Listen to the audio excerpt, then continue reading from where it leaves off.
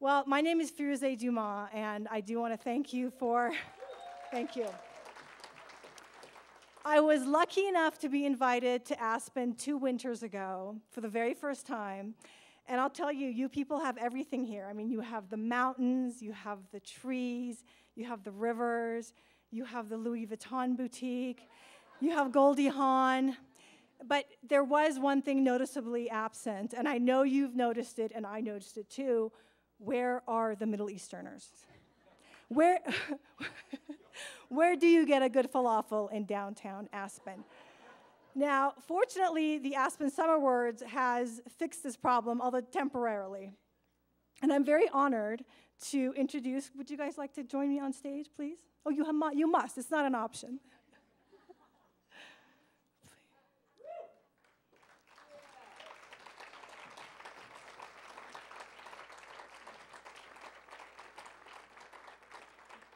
So I promise, come on, Assaf.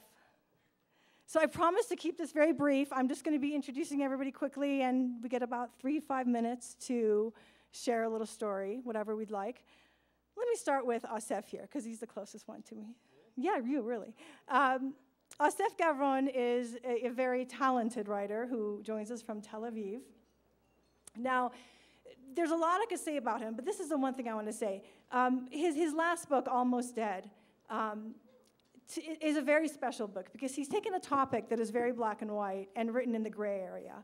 He wrote about an Israeli, about a Palestinian, and he got a lot of flack about taking that particular stand. But I want to say that, you know, in terms of long-term conflicts, that is truly where the solution is going to be found. And I really respect Assaf for doing that.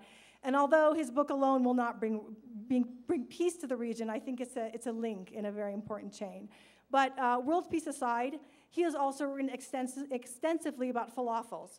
And I'm going to give him his time to tell him in his own words about his Middle East. Thank you. Well, actually, this is exactly my Middle East, or at least what I'm going to talk about now, the food. Some people think or claim that it's another form of injustice or occupation that the Israelis have nationalized the falafel as their own, while it's originally Palestinian. But I think that it's, actually it's something that we share, and the Arabs and the Israeli Jews. It's something that we both love, and actually maybe this is where the roots of the peace can start growing from. Now, when I was a young journalist in a local newspaper in Jerusalem, local magazine in Jerusalem, I went to my editor and I told him that I want to write a weekly falafel review. That there were enough restaurant reviews that most people don't go to those restaurants. And everyone eats falafel every week, and we need a weekly column about it. And he let me do it for 2 years. And I want to read a short piece that I translated today. I chose a very short one, so I will not go too long. And also, I chose an Arab place in East Jerusalem to show my solidarity and love. So, This is the review of Samir Falafel, 11 Hanotzrim Street, East Jerusalem. Samir's Falafel is all in all pretty conventional falafel place. Although one must remember that convention is not a bad thing with regards to falafel. Located towards the end of Hanotzrim Street, it's one self-respecting falafel joint. Small, clean, and with a one-dimensional and equivocal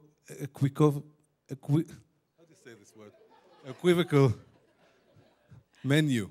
Only falafel and cold drinks. Exactly the way it should be. One of the advantages of Samir is that the shop is open on the Muslim holidays as well. Another is the cheap price, 3 shekels per portion, although the prices drop even further closer to the Damascus Gate. But the biggest advantage is the divine thick tahina that Samir pours generously on top of each portion. Lurking underneath this tahina is a rich, well-balanced combination of fresh salad and many green balls, expertly crushed from the outside in order to prevent the pita's explosion.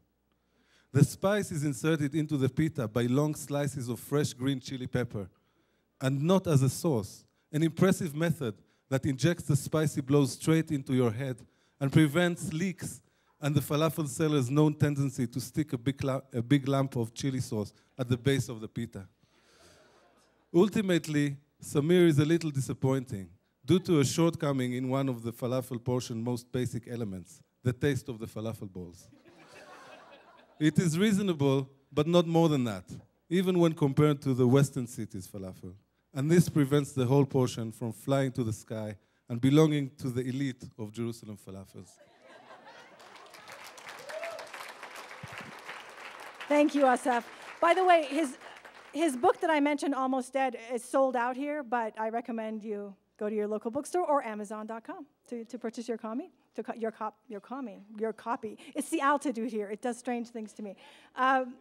It's not I've had no alcohol. I've only had water. Okay. Rabih Alameddine. His last book, The Hakawati, got the kind of reviews that we writers would pay for.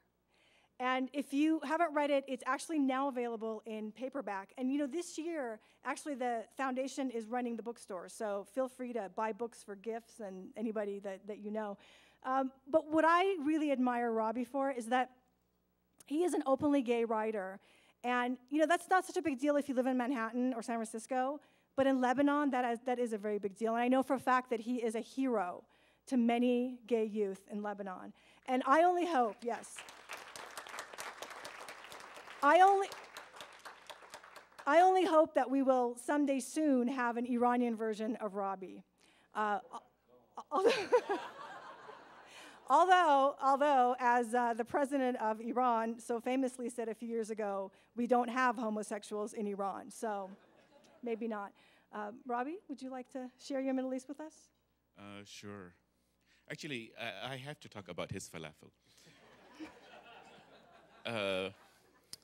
The best falafel in the world is this little store in Beirut. It is absolutely amazing. Now, you know, every country in the Middle East, including Israel, is proud of their falafel. And in the Lebanese, we insist that, you know, the Palestinians think it's Palestinian, the Israelis think it's Israeli, but we all know that they are Lebanese. Now, the best place is actually called Sahyun, which means Zionist, in the middle of Beirut. That's my Middle East. Actually, I wanted to talk about my Middle East, to talk about my grandfather, but I think that's not as interesting. My grandmother is much more interesting. I want to talk about sort of women and the Middle East and the perception of women in the Middle East. It has been amazing to me lately. Almost every Western country that my book came out in and I was interviewed, the usual response is that I write amazingly strong women characters. One went as far as to suggest that my character of the book before this actually had a personality.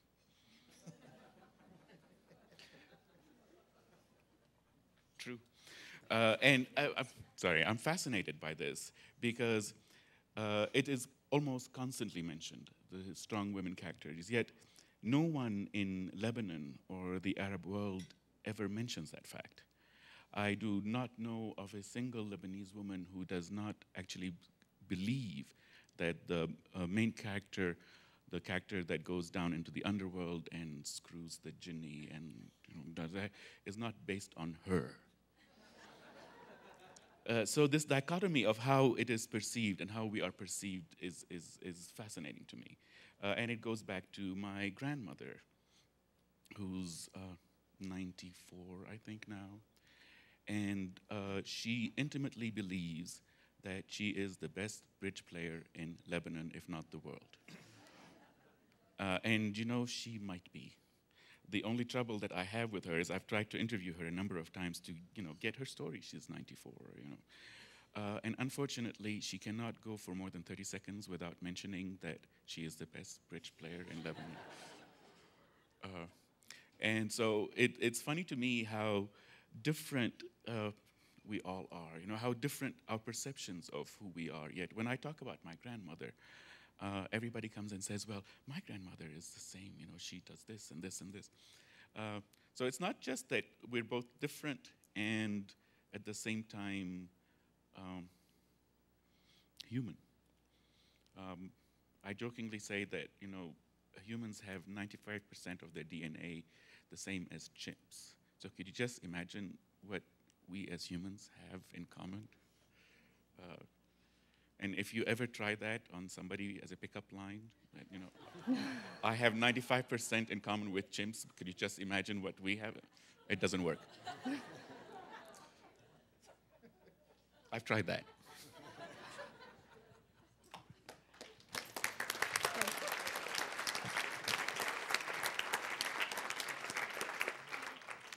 I'm not sure even what to say to introduce Khaled Hosseini, but let me just say this. And we're going to talk about more about this tomorrow, so I hope you're able to come. But when Khaled's first book hit the New York Times, it was very exciting for me because we were friends. And it was the strangest thing because it hit the New York Times and it just stuck.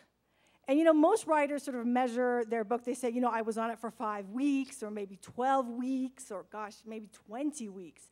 But Khaled's books actually were measured by years on the New York Times bestseller list.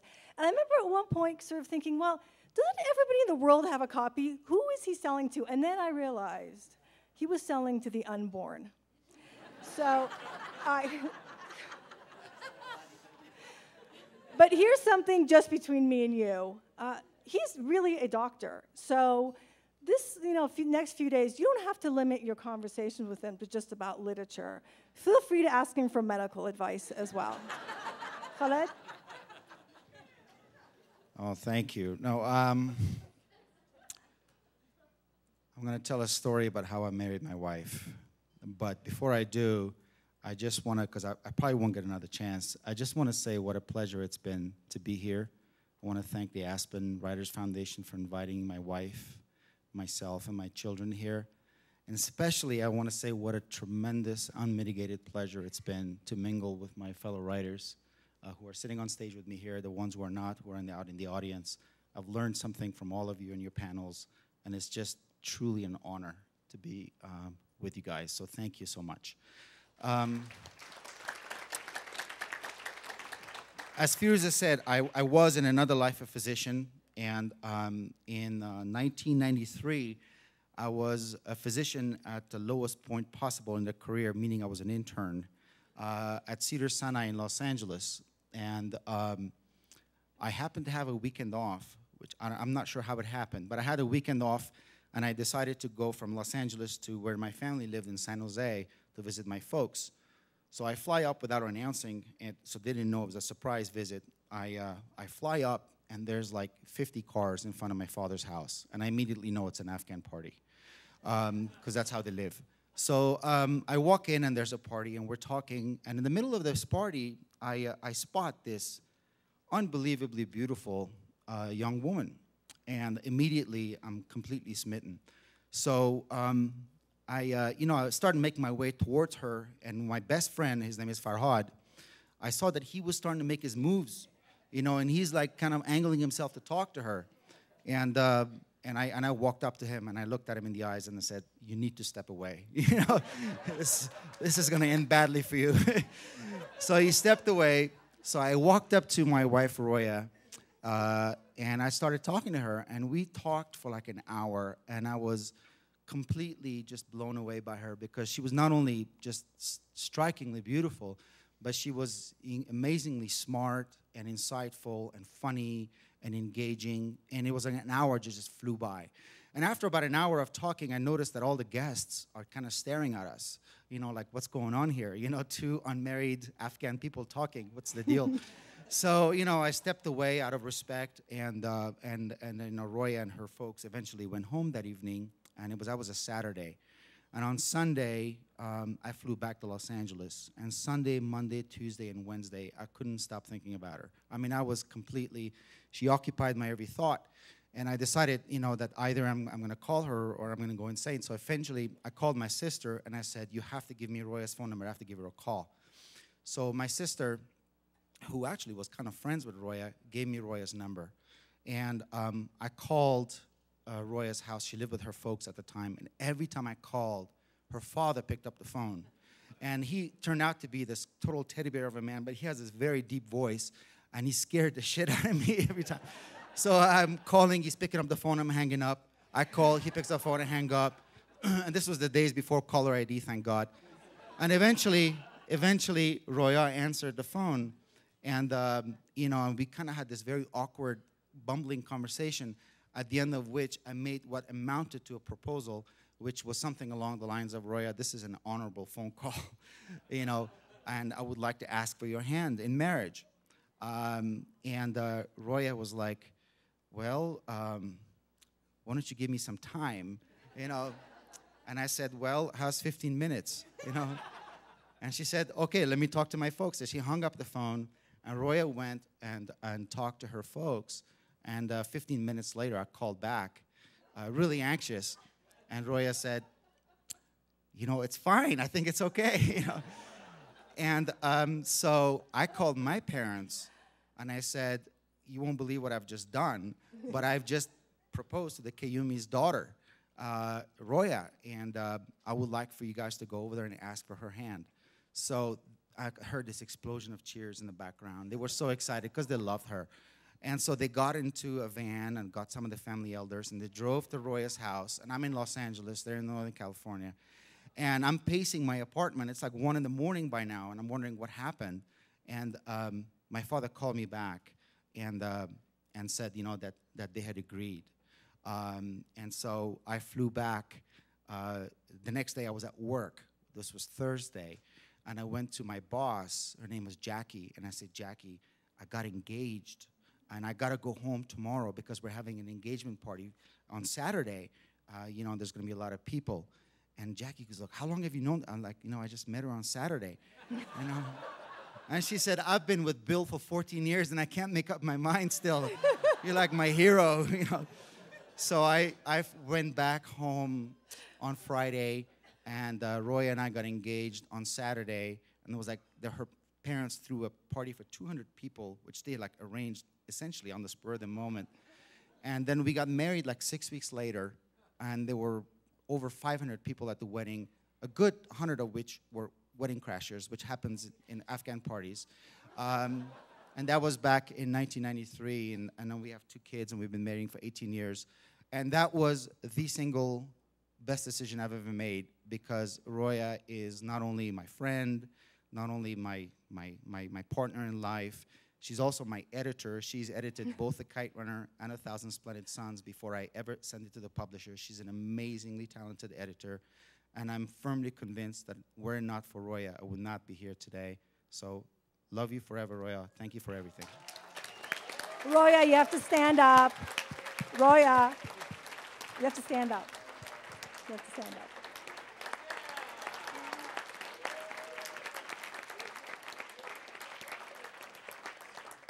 Thank you, Khaled.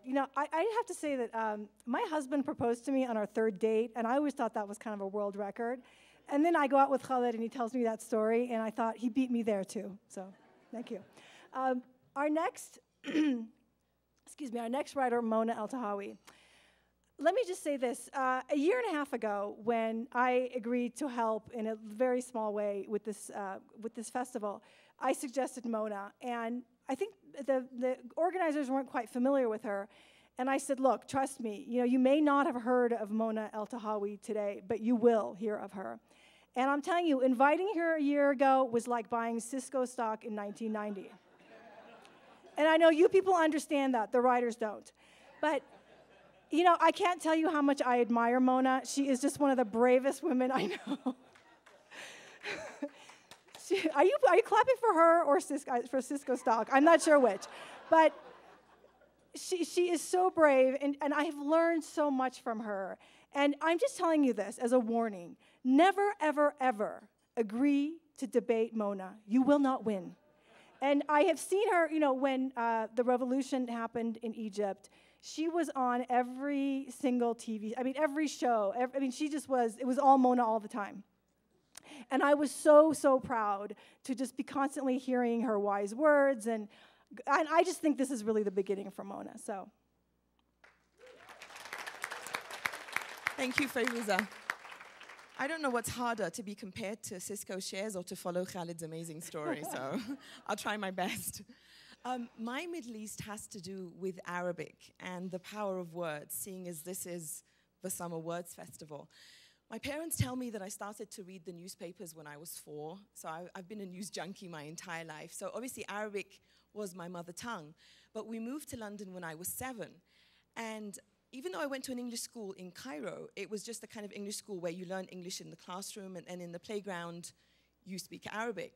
So when I moved to London at the age of 7, I remember the first day I went downstairs to play with the kids, close to where we lived. I had very short hair, I had a very androgynous look, and the kids just couldn't figure out what or who I was. So they would say, are you a boy or a girl? Where are you from? What are you? And I had no words for them. And I just ran home in tears. And I told my mother, I can't talk to these kids. I can't play with them, and I can't talk to these kids. And she said, you'll be talking English soon enough, and they haven't been able to stop me since. Because within a few weeks, I was speaking English.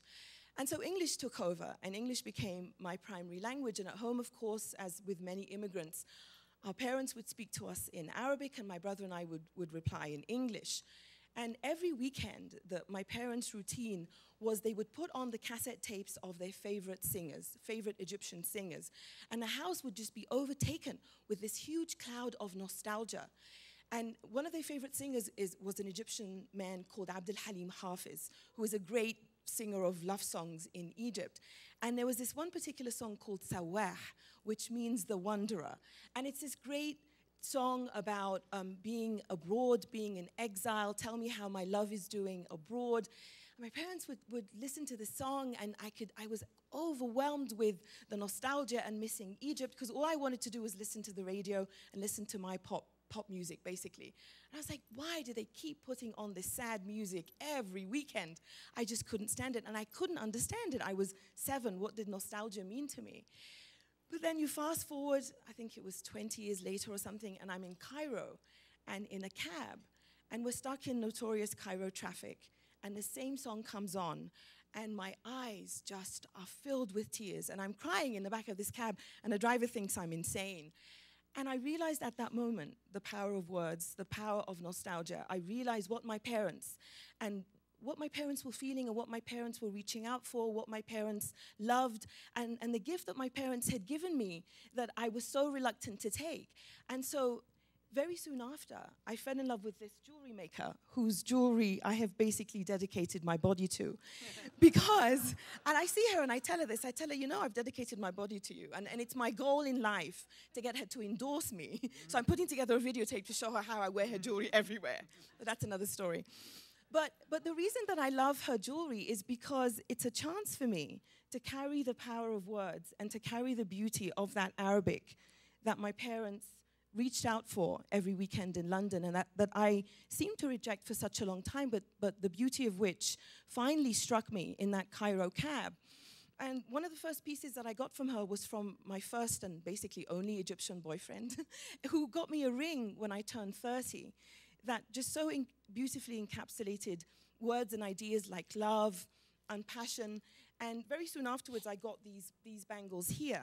And so my Middle East is the power of words, and I'm going to translate some of what these bangles say, because it's the reason why I've dedicated my body to her jewelry. This big bangle here, thank you. This big bangle here at the bottom is Kulthum lyrics. Thank you, Reza. And Kulthum lyrics, like Abdul Halim Hafiz's lyrics and other lyrics, are often poetry that is then sung. And this one says, "It's better for this heart to beat and in the flames of passion to burn." And then the one above it says, basically the equivalent of "this too shall end." This one here is poetry by an Egyptian poet called Salah Jahin. And he says, let's see, because I often forget what it says and I have to remind myself. "If my sin is that your love is my master, then every night of every lover is full of sin."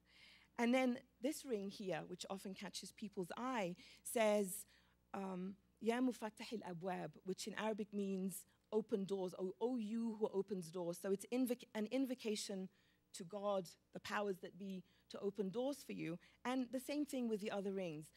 And every piece that she makes, thank you, Reza, is either Sufi sayings or popular poetry or lyrics. But it's such a celebration of this language now that I realize is such a deep part of my soul. Where I hear the opening of Arabic music, I hear Kulthum sing, I hear Abdul Halim Hafiz sing, and it touches such a deep part of my soul. And it took me a long time to understand the power of that moment in the Cairo cab, because for such a large part of my life, it was all about English, and it was all about the immigrant exile experience, as it is for so many bicultural, tricultural kids. But Arabic is so precious to me, and especially in the US after 9/11, where Arabic became just the language of hate. Osama bin Laden, those endless fucking statements from Osama bin Laden that used to drive me nuts. And he was taking this language that was so precious and so touched my soul, and it was not his, it was mine. And so I wear this jewelry because wherever I go now, people say, "Oh, I love that artwork." And I say, it's not just art, it's my language. That's my Middle East.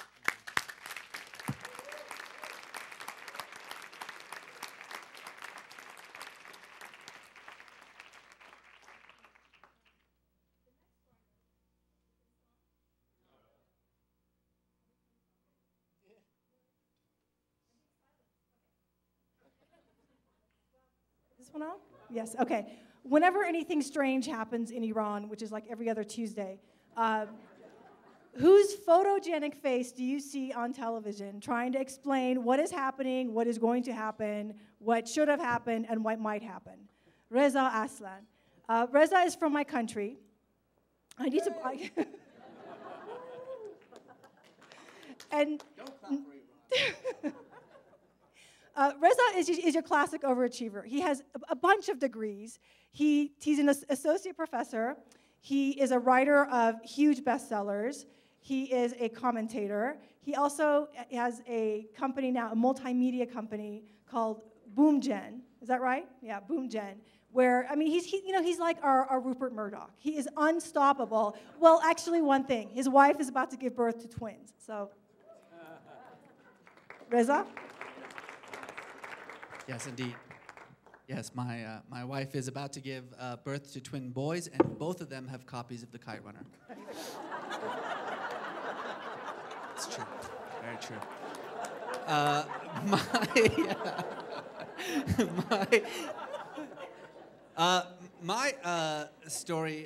My Middle East story actually takes place right here in Aspen, actually at a tent about 100 yards behind us. This was the Aspen Ideas Festival in 2006, and by the way, I've been asked to tell this story. This was 2006, if you recall. President Bush had just been reelected. There was a civil war in Iraq that was threatening to spill to the rest of the region. Afghanistan was a complete mess that everybody was ignoring. This was also the height of Bush's democracy promotion. Remember that? That went well. And it was immediately after elections in Lebanon led to enormous electoral gains by Hezbollah. Elections in the Palestinian territories led to enormous electoral gains by Hamas, et cetera, et cetera. And so it was a very important time for people who make their living talking about the Middle East. So I was invited to the Aspen Ideas Festival and given sort of this plum role. I had like 4 or 5 different talks that I was giving about sort of the issues involving the Middle East. And then I was also given the honor to kick off the entire festival. Those of you who are familiar with the Aspen Ideas Festival, I don't actually know if they still do this, but it starts with this one evening called, What's the Big Idea? I think it's what they call it. And basically they invite 4 or 5 of the hundreds of speakers to kick off the entire festival with a quick 5-minute talk about sort of a big idea. What's the big idea? So I went up there and I gave this talk. I said, well, as many of you know, there was an election quite recently in the Middle East that brought a party to power, a party whose roots are in terrorism, a party that rejects the two-state solution, a party, of course, that doesn't even acknowledge the existence of the other, let alone accept the other's nationalist aspirations, a party whose founding charter rejects any possibility of coexistence with the other. I'm, of course, speaking of the Likud party. Yeah, this was kind of the response that I got from the 5,000 people in the audience. Just this awkward, and some hissing. There was some hissing, a lot of hissing. I was making another point back then about, if we're actually going to take democracy seriously, let's take it seriously. Of course, we weren't going to take it seriously at the time, but the larger reason why I'm bringing this story up is because, we're storytellers. And stories are not just things that you read in books. Stories are how we understand the world. Religion is just storytelling. Politics is just storytelling. And how you tell the story informs the way that we understand the story. Everything that I just said is true about the Likud party. It's also true of Hamas. But changing the characters radically transforms the way we even think about the Israeli-Palestinian conflict, or for that matter, anything else that's going on in the world around us. And that's something that I've always sort of taken very much to heart. The reason I sort of work in different fields is because in the end, I think of all of that as just different forms of telling stories. And so that's sort of what I want to kind of emphasize tonight is the power of words and the power of stories to shape the way that we understand the world. There's a coda to this particular story.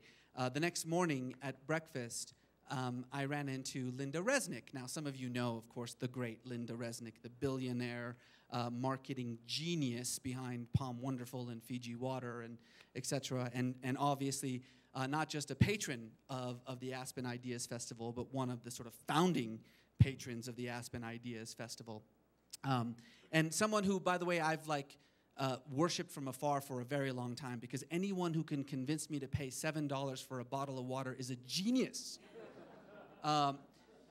So I had this opportunity to sort of go up to her and say hi, and I sort of tapped her on the shoulder and I said, "Hi, Miss Resnick, I'm Reza Aslan." And she goes, "Darling, I know who you are. All my friends think you're an anti-Semite, but I think you're fabulous." And that was the last time I was invited to the Aspen Ideas Festival.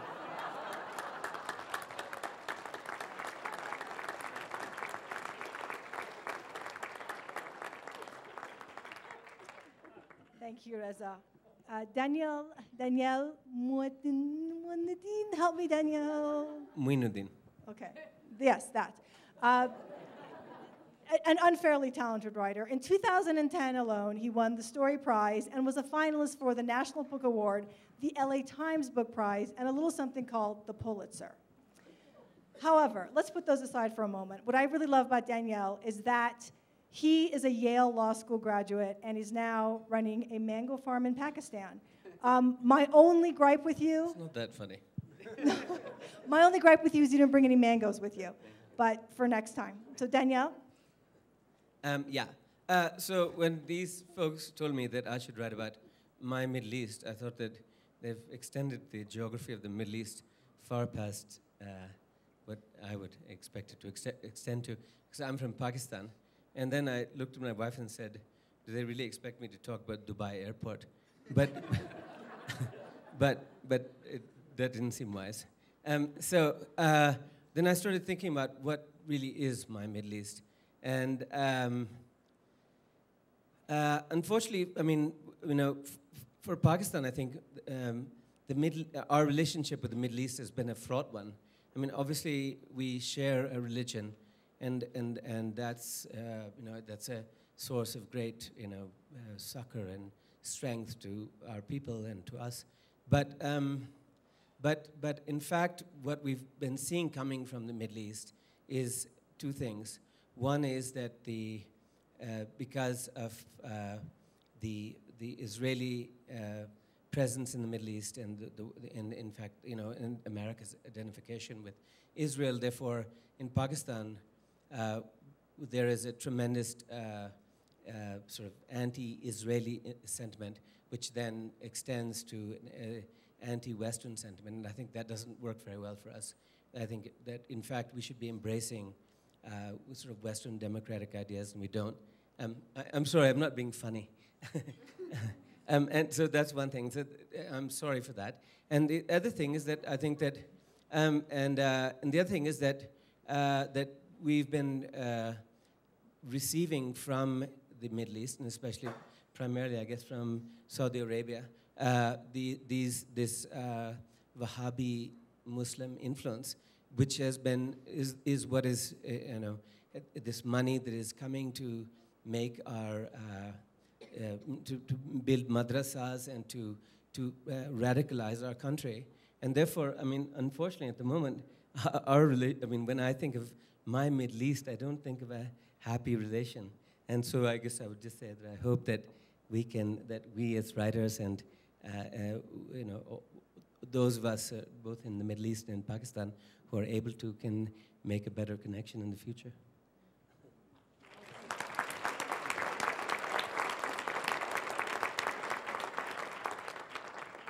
Hi, I just came in this afternoon, so I haven't had a chance to meet everyone, but from what I can gather, and Daniyal also just talked about making connections, so I want to start with a connection to Mona's body. She may not know, maybe, yes. Yeah. Yes. I just wanted to see if you were paying attention, no. So you're talking about the words on your wrist. So I've just finished, I just published a book with my wife about a thing called the Cairo Geniza. I won't go into what that is, but except to say that's a cache of medieval manuscripts that were found in a Cairene synagogue, the largest collection of manuscripts, Jewish manuscripts ever found. And one of the strange things that emerged from this was that Jewish Egyptian women in the 10th, 11th century, and probably also Egyptian Muslim women, wore, and men too, wore gowns where they had poems embroidered on their sleeves. Which is to say, kind of when I found this out, it sort of gave new meaning to wearing your heart on your sleeve. Very much like you have now on your bracelet. So you're just continuing that tradition in wonderful fashion. What I really wanted to say about my Middle East is I wanted to begin with something that, like me, has absolutely nothing to do with the Middle East, and also everything to do with the Middle East. The Viennese philosopher Ludwig Wittgenstein said that the limits of my language are the limits of my world. Now, I was born and raised in suburban New Jersey. Need I say more? Very early on, I understood the limits of my world. And so, about 32 years ago, at the age of 22, for odd reasons, I took off for Jerusalem, Israel, to learn Hebrew in order to become an American poet. that worked. I also acquired Arabic, and I have lived in Jerusalem for the better part of the past 30 years, writing poems in English, translating from Arabic and from Hebrew, medieval, and modern. But for all that time, I don't represent Israel, and I don't represent Palestine, and I don't represent America, because I feel that the sense of place that I've been engaged with all this time is really very much of a verbal space in which these different cultures that matter so much to me, Hebraic and Arabic and European and English, come together and, if all goes well, form sort of new and vital literary compounds that might go beyond the notion of a country and certainly of a political boundary. Now, nowhere is that sense, that fertile ethos of East-West hybridization more powerfully embodied than it is in the culture of Muslim Spain or Al-Andalus. And the finest description of that Andalusian attitude that I've ever encountered was offered up by the Palestinian poet Mahmoud Darwish, who said, I have it in my head somewhere, but I know I'll forget it if I don't read it. So, he said, Al-Andalus might be here or there or anywhere, a meeting place of strangers in the project of building human culture. It is not only that there was a Jewish-Muslim coexistence, but that the fates of the two people were similar. Al-Andalus, for me, is the realization of the dream of the poem. So with all that in mind, I'd like to introduce into this mix, this very rich mix, a Middle Eastern poem that was written at the western edge of Europe. It's a medieval poem that's always new. It's an Arab style, very much of an Arabic poem that was written by a Jew in Hebrew. And I'll read it for you now in my translation. And I think you'll see that it applies really to all of us, East and West, then and now. The poet's name is Shmuel Hanagid. Shmuel is Samuel in Hebrew. And he also had an Arabic name, Ismail ibn Nagrela. And almost impossibly, he was all at once the Nagid, or the leader of Iberian Jewry in the 11th century. He was the military commander, the commander of the Muslim army of Granada. And he was also eventually the prime minister of this city-state of Granada under its Muslim king. And the poem I'm going to read is called The Market. On top of all his other roles, he was, in my opinion, the greatest, or one of the greatest Hebrew poets of all time, and that's a time that includes the authors of the Book of Psalms, and Job, and Ecclesiastes. And Erica and I were talking over dinner. This is a man whose work was basically lost soon after he died and was only recovered in the early 20th century and published for the first time in a readable version in the 1940s. So he's a 20th century poet, as you'll hear. And this is about a Middle Eastern market in Spain. I crossed through a market where butchers hung oxen and sheep side by side. There were birds and herds of fatlings like squid, their terror loud as blood congealed over blood and slaughterers' knives opened veins. In booths alongside them the fishmongers, and fish in heaps, and tackle like sand. And beside them the street of the bakers, whose ovens are fired through dawn. They bake, they eat, they lead their prey. They split what's left to bring home. And my heart understood how it happened and asked, who are you to survive? What separates you from these beasts, which were born anew waking and labor and rest? If they hadn't been given by God for your meals, they'd be free. If he wanted this instant, he'd easily put you in their place. They've breath like you and hearts, which scatter them over the earth. There was never a time when the living didn't die, nor the young that they bear not give birth. Pay attention to this, you pure ones, and princes so proud in your fame. Know if you'd fathom the worlds of the hidden, this is the whole of man. Thank you.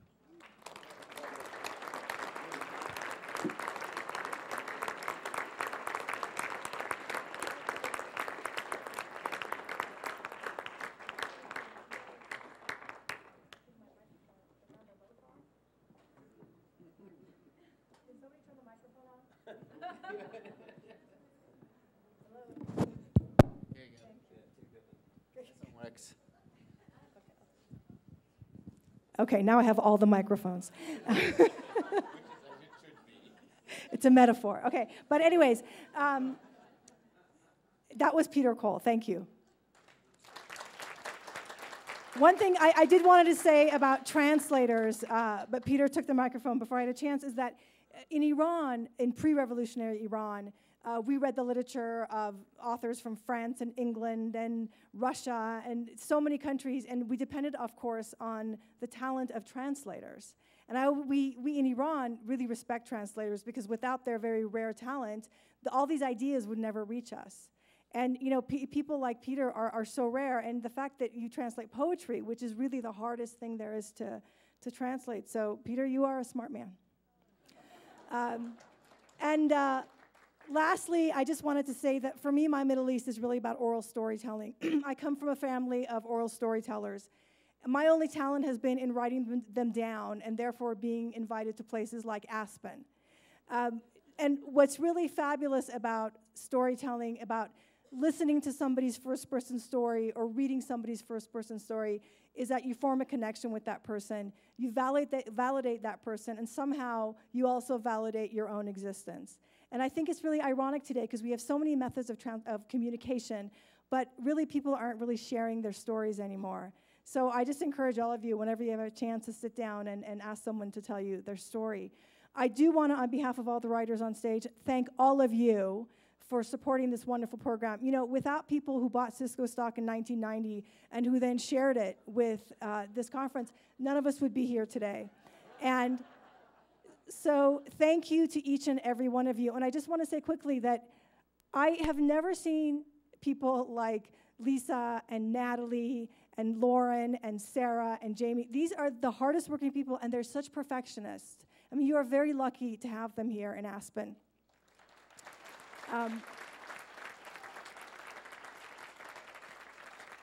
All of us here on stage are plotting ways to get invited back.